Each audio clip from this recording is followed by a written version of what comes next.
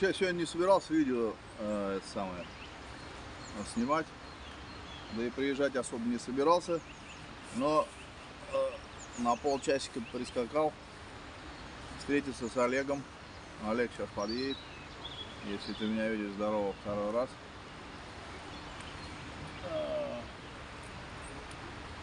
Взял кренковый комплект и назрело тут такое видео, ну точнее оно назрело давно. Вот смотрите, вам не видно, да, вот бумажки, значит, пакет с манкой или там с тестом, газеты поджопные там что-то. Вот здесь вот 2 дня сидел, ну, на той неделе, вчера я его видел, поплавочник. И я вообще замечаю, почему после этих поплавочников такой срач все время остается, ведь это местные, понимаете? Только заставлю сожрать, увижу, прям вот бумагу в глотку затолкаешь, чтобы он сожрал ее. Просто задолбали. Это все ветром потом, и вот эти пакеты ты потом оттуда достаешь.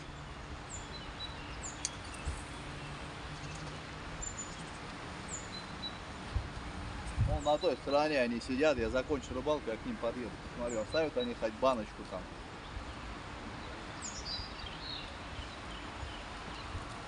Они же бухарики в основном.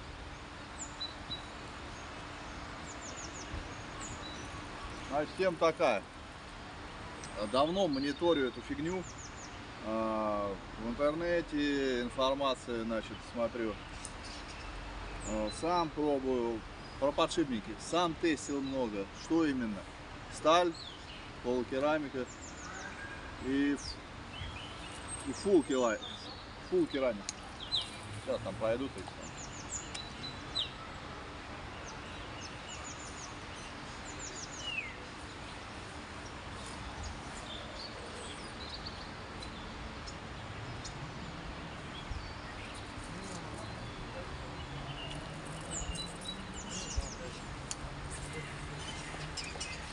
А что, так рыба ловится? Есть тут рыба? Нету. Нету вообще? Вообще должна быть. Ну, кто там, он есть, это, большие рыбы ловили сколько раз уже. Здесь? Нет, в другом, где вроде островов. Там есть. Там есть. Ну, и есть вообще не вариант, да? Почему? Ну просто стоячая вода, она может тинкой попахивать. А так нормально. Так и везде. Спасибо большое.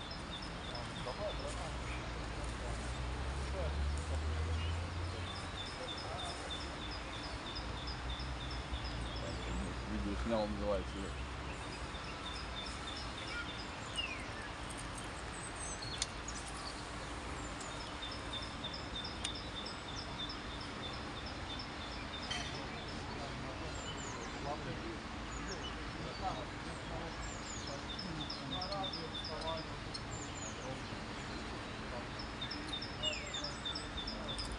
Сталь, гибриды и полный керамик.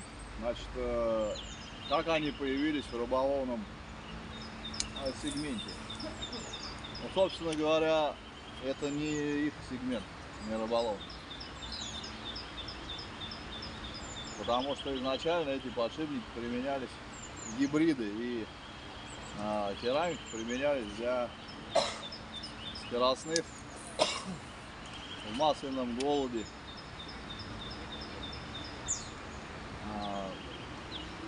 механических процедур.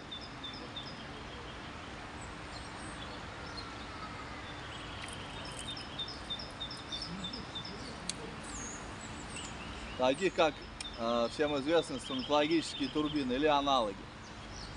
Типа дремелей, ну, короче, вы поняли. Там, где такой подшипник, в него входит шпиндель какой-то, ну, грубо говоря, ось стальная. И это все в определенном, то есть не на нем, не на нем, а в него шпиндель. То есть там, где нет вибраций микроскопических, и высокие обороты, и масляные голодания. Вот так про них всегда говорил. Значит, когда они появились в рыболовном сегменте, у японцев непосредственно фирменные, ну, я у них увидел первый, в читал на форуме сначала у рыболовов ранее, потом вот эти все страшилки, и там на форуме ботаники, они вот говорили, что так и так и так могут расколоться, ну понятно. Как правило, в гибридах используются шарики только керамические, это разного качества карбид кремний, сик, из которого вставки сделают. То есть из него можно сделать высокого качества, полированности, АБИК-7 категории, шары выше, чем стальные. Почему же их стали лимитировать по весу забрасываемых приманок? Хотя известно по физике, из того, что я читал про них, у них ресурс выше, но они вдруг лимитированы, в отличие от стали. Ну, во-первых, действительно, такая вставка керамическая под большим давлением может расколоться.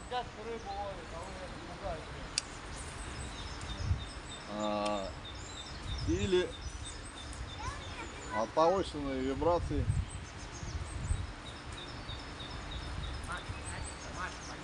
то же самое может произойти. Расколоться. Ой. Прощение. На ветку высадить. Вот. Соответственно, когда мы ее ставим не на шпиндель, точнее шпиндель внутрь подшипника, где нет вибраций при больших скоростях вращения, а ставим что-то сверху, такая как шпуля, даже лайтовая, даже с небольшим количеством там шнура. Стой, вот здесь, стой, иди сюда.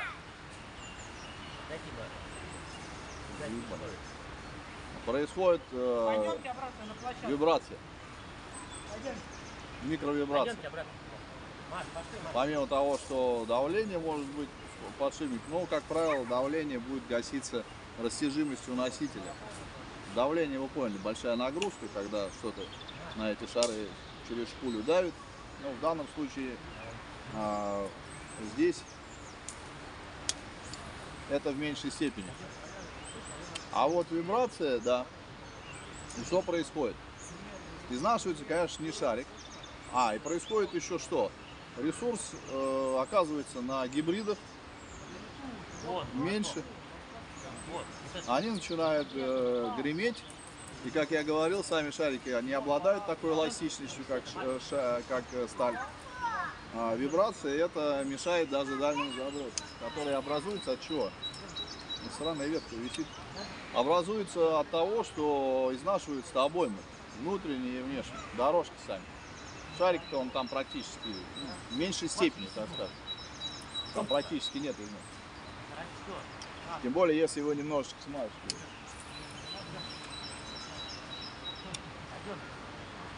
Вот. И вот эти вот канавки в стальных обоймах вырабатываются, появляется увеличенный люфт, происходит вибрация и по факту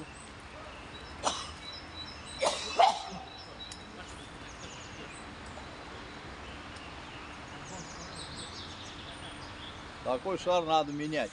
Ну, японцам-то похрен, у них денег много, они меняют легко. В нашем случае люди иногда их используют, да и не поймут, в чем проблема. Когда он начинает греметь. Что происходит с керамикой? Там вообще изнашиваться практически нечему. Но кто заказывал... У меня не было бока биллинг, которые первые керамические, и гибриды, и керамика, и сталь они выпускают. Эта фирма вообще выпускает подшипники. Кто брал от них подшипники керамические, тот помнит, что у них очень большой допуск на люфт, микролюфт. Соответственно, на шпинделе это, наверное, нормально, но на шпулях люди просто не могли выносить эту вибрацию, аж в руки передавал. Вот у китайцев я заметил, вот сколько я уже, 3 или 4 партии, и у людей разных, и у себя, говорил, что высокое качество керамики, ну, имеется в виду допуск.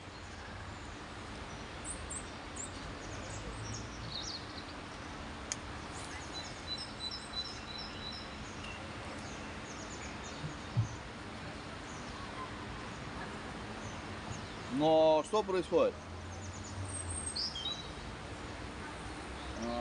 Керамические шары, у них на вибрации еще меньше ресурс. То есть расколоться может там все. К тому же они изготовлены из белого вещества, то есть циркониевые, насколько я прочитать успел. Тоже прочное керамическое вещество, но такое же хрупкое. И износ все равно от вибрации именно происходит. Микроизнос по факту происходит. Это вот всю информацию, которую я в интернете про шары использую.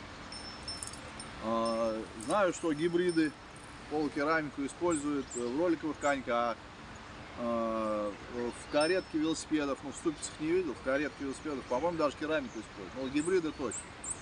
Для легкости вращения, для скорости. Но никак не там, где идет большая вибрация. Вот у нас на шпуле, казалось бы, мы не ездим на этой шпуле, но там на таких оборотах идет огромнейшая вибрация. Поэтому долго рассусоливать не буду. В чем прикол? Почему же низкий ресурс, чем у стали? Сталь может вообще годами ходить, она даже может подгрохивать и все равно бросать. Грубо говоря, дальше, чем керамик, который уже начинает греметь. И я это убедился на своем опыте.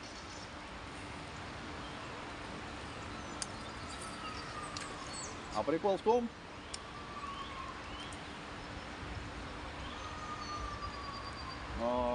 в том, что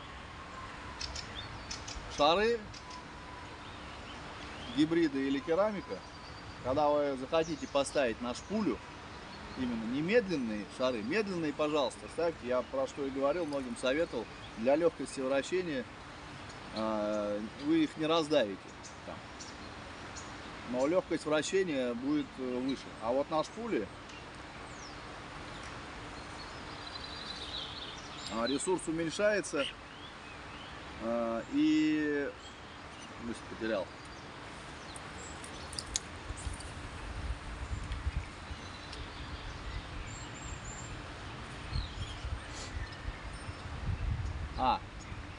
Как же их используют? Только на короткой дистанции. Вот тут они еще проживут, когда нету большой вибрации, когда вы бросаете, я не знаю сколько метров, но это в районе 15 метров, наверное, оптимально. Потому что, как я сам замечал, спасибо, как я сам замечал, что когда вы кидаете 20 плюс, 30 метров уже на гибридах, вибрации, естественно, обороты такие, что вибрации очень чувствуются. Микрошары, там микровибрации, там ее не видно, но она есть. Естественно, у них ресурс еще меньше, у микрошаров, даже на БФС. Поэтому, когда вы захотите использовать эти шары, или гибриды, или керамики, имейте это в виду. То есть они у вас тем быстрее будут умирать, чем дальше вы будете кидать. И неважно, какой вес.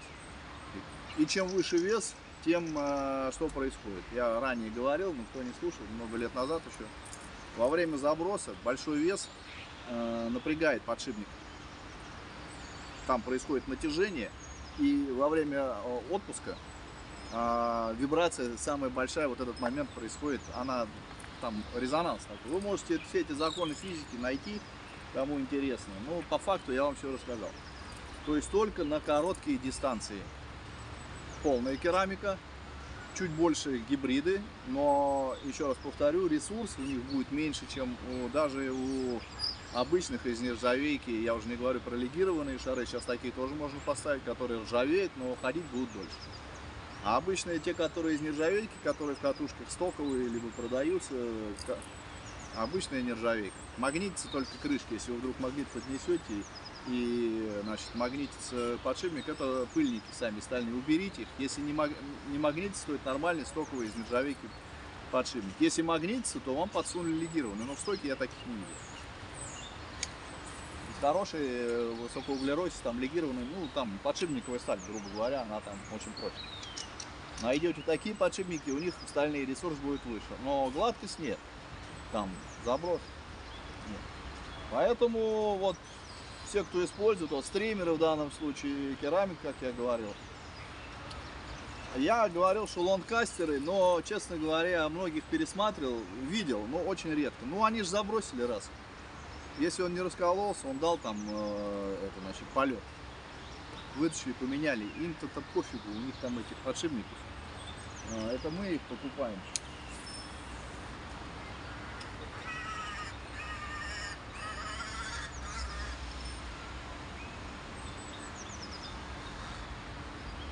Ну вы поняли, да? То есть если я вам когда советовал на Бугатти ставить или на лайтовый попробовать полную керамику из циркония, вот такое вот скольжение, но только на небольших дистанциях. Вы сами это поймете, когда вы зашвырнете подальше и почувствуете вибрацию на керамике. Гибриды чуть меньше будет вибрации. Сталь еще меньше будет вибрации. Ну, предположим, допуски у них одинаковые. У всех трех. Но дольше всего проживет сталь на дальних бросках, а все остальные постепенно. То есть я еще не дошел до той стадии, когда у меня керамика износилась пока, но я думаю, что это произойдет, потому что почему это происходит? Почему дорожки, канавки на полукерамике изнашиваются быстрее? Потому что микровибрация есть абсолютно у всех подшипников. И чем вы дальше, как я говорил, тяжелее приманку используете, вибрация усиливается. Что происходит? Это биение внутри обоймы самого шарика.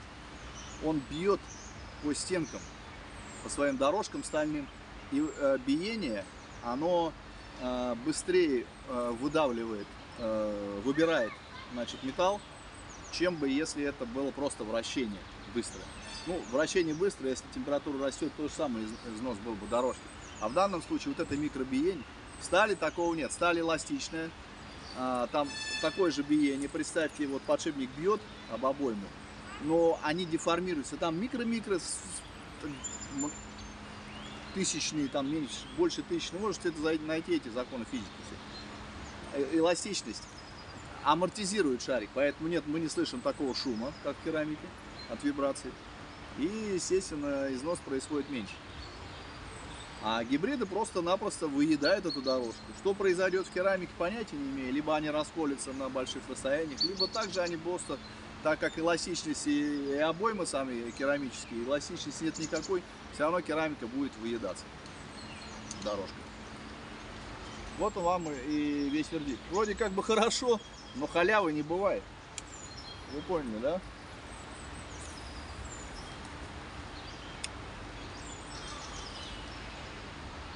Вот так вот. Так что имейте в виду, я предупредил, вдруг, если кто-то захочет, по моему совету, ставить там или гибриды. Ну, про гибриды я уже много говорил. Про керамику я вам можете найти твердость этого циркония, позиции, по которым используются эти шары, для чего, когда, самое, ресурс, и все будет понятно.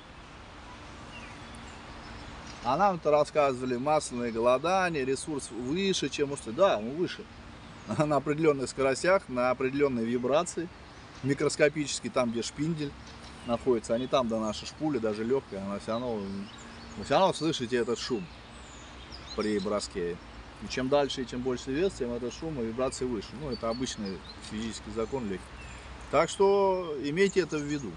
И не важно, какие вы купите подшипники, японские или китайские, которые чуть похуже, поменьше, ну, такие же. Просто вы за японские заплатите огромную сумму, а через сезон интенсивной рыбалки, если вы будете еще шмалять дальше 20 метров, любую приманку, даже легкие, у вас эти подшипники, ну, грубо говоря, крякнут нормально. А со стали вы можете, да, сталь вам не даст такого изящества, ну, тут, грубо говоря, за все надо платить, за кайф надо платить. Это вообще закон. Это закон не физики, это закон бытия. Халяв не бывает. Если получили сегодня халяву, даже всю жизнь с халявой прожили, потом вас так рубанет, ответить за это придется. Ничего такого сверхъестественного, все нормально. Это надо об этом всегда помнить. Не радуемся халяве ни капельки. Иначе разочарование будет такое, что потом мама не горюй. Ну, в общем так, спасибо за внимание, коротенькое видео. До новых встреч.